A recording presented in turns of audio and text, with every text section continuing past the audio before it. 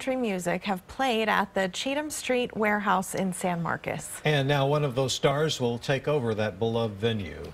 Randy Rogers signed papers to purchase the Cheatham Street Warehouse earlier last week.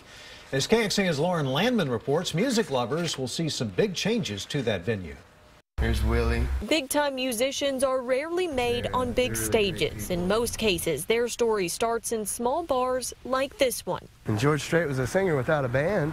So Dad was like, hey, why don't y'all get together? And they played their first 100 or so shows. And a star was born. Just to name a few, George Strait, Willie Nelson, and Randy Rogers have all performed in the tiny warehouse on Cheatham Street. But no one had quite the impact on the owner, Kent Finley, as Randy Rogers. Well, Randy and Dad were always very, very close, and Randy followed Dad's dream. And Randy believes in these younger folks, too. Sterling Finley grew up in the bar. He remembers watching Randy come in every Wednesday for the Songwriter Circle. He learned a whole lot from Dad, and Dad taught him the harder you work, the luckier you get.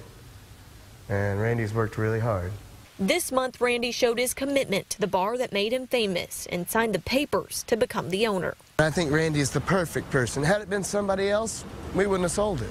With new ownership comes changes. Randy says they will add an outdoor patio and food service. If they brought food in here, people wouldn't have to leave to get a bite. Improving the venue and opening the door to other future big-time musicians. Lauren Landman, KXAN News. Upgrades to the venue expected to begin at the new year.